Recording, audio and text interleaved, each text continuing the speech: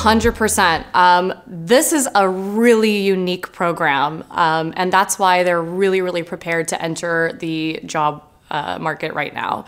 I think what this program offers is on the business side and the technical side, it really bridges that gap. And those two skills, bringing them together, are very difficult to find right now. The curriculum offers, you know, that technical base, obviously the coding, like foundations.